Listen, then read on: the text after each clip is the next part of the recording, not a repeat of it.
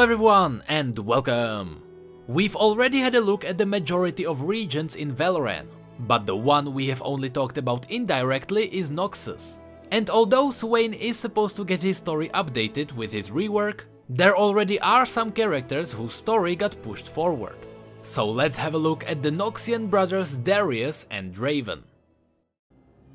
There is no greater symbol of Noxian might than Darius, the nation's most feared and battle-hardened warrior.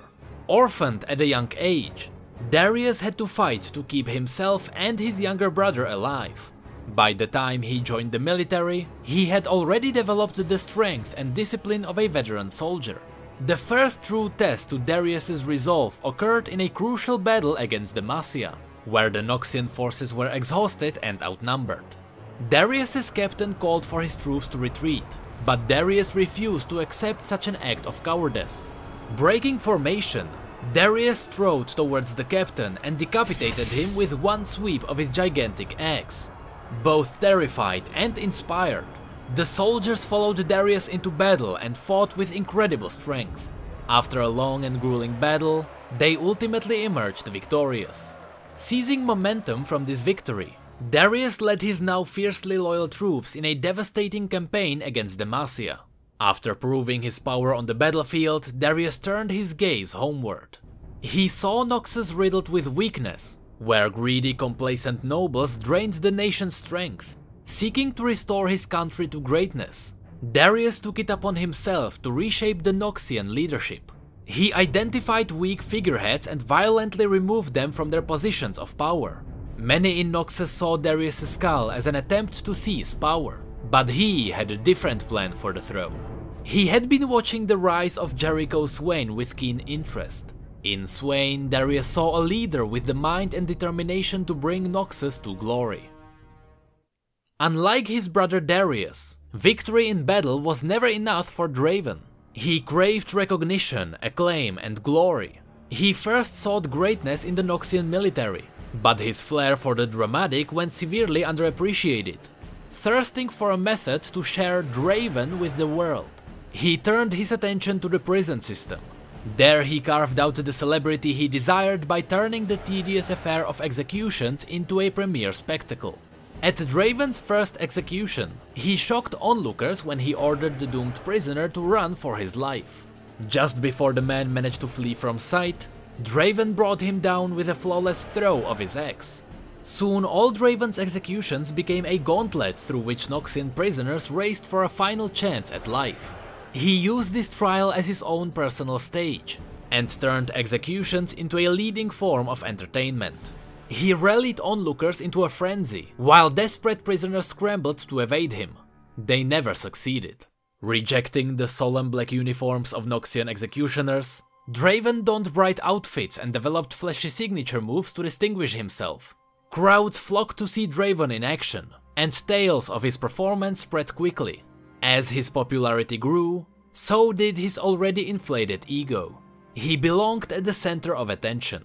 Before long, the scope of his ambition outgrew the population of Noxus. He decided that the glorious exploits of Draven should be put on display for the entire world.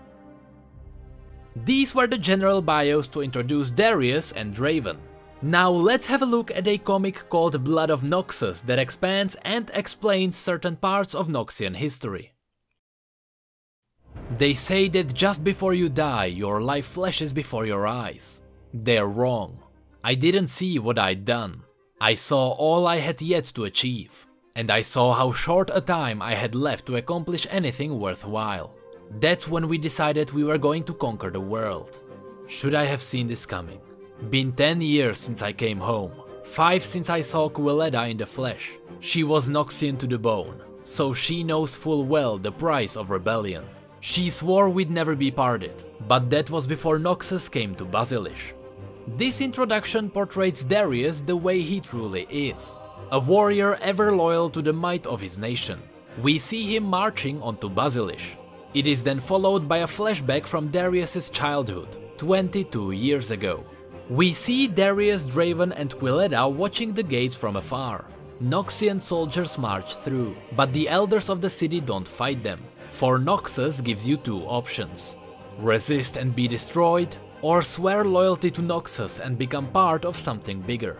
As usual, Draven doesn't see them as a threat, but Darius knows these men have never known defeat. By the time Darius could even finish his thought, Draven was already within range to strike down their general. Of course, being young and naive, Draven failed. The general easily parried the thrown blade, while his soldiers brought all three of them in front of him. Quilleda tried to protect her friends and told the general that Draven was just a boy who didn't know any better, which Draven refused to accept. He told the general that he had killed men before. The general asked him a simple question. "You say you have killed, but for what do you fight?" "For fun mostly, and for respect, and because I can," Draven answered. The general, who revealed himself as Captain Cyrus, told Draven that he is wasting his talents on petty desires. Instead, he could fight for the greater glory of Noxus. I have to interrupt the story for a second here. In case you didn't watch the Progress Day story, I recommend doing it now since you will ruin the story for yourself. Go and watch it before you get spoiled. Alright, the story then brings us to present days.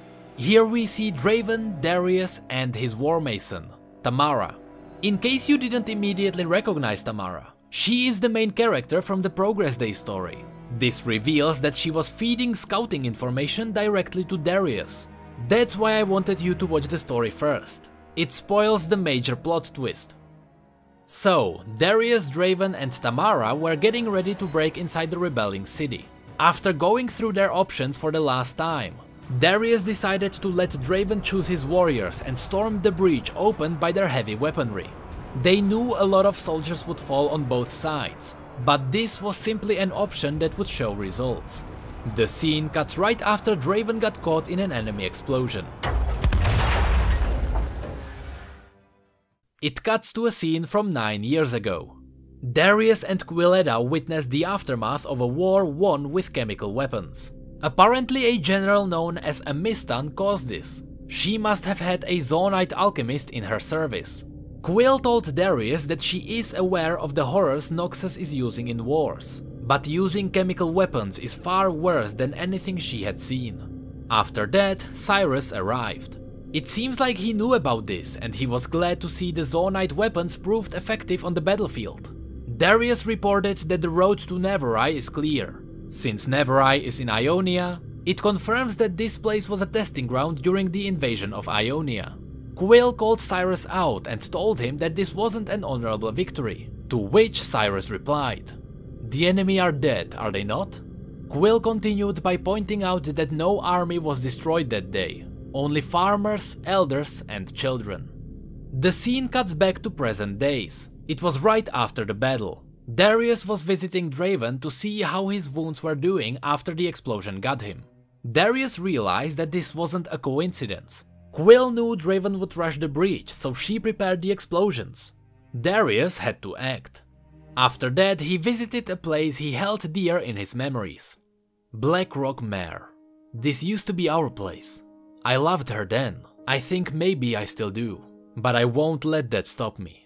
A series of memories from 9 years ago rushed into his head. It was him together with Quill. They were enjoying their final moments together before their legion split. It was their final memory together before they marched to the opposite ends of the Empire. This memory faded as an assassin appeared from behind a tree, only to be killed a second later by Draven's axe. After that, Darius and Draven marched on the city's gates. With the head of their assassin, they forced the leader of the rebellion to walk out. That's when Quill appeared. Disappointed that Darius is still alive, she had to ask him, why did he go there? To remember, to see if he could understand why she was doing this, he answered. And yet, he did not understand. Quill introduced her second in command, Invadia. Originally that position was occupied by Quill's son. But Quill revealed that Darius's call to arms killed him. He died fighting for Noxus in Freljord. The savages sent his head back to his general. Then Darius questioned her motives. He asked her if she was doing this because her son died. He told her that Noxus is built on war, on blood and sacrifice of its sons and daughters. Quill had two options. She would bend the knee again, or die. These were the only options. They couldn't simply walk away, because if Noxus let one city go, others would follow. But even so, hope appeared on the horizon. A battle fleet approached the city from the ocean. Quill was sure it was Steward Amenes from the city of Vindor coming to help her, but Darius assured her that he was coming to retake the city. He gave her the options one last time: bend the knee by taking the Noxian flag to the highest tower, or be destroyed. Quill didn't believe him. She was sure that the fleet was on their side and that the siege would break upon their walls. The scene cuts to 9 years ago once again.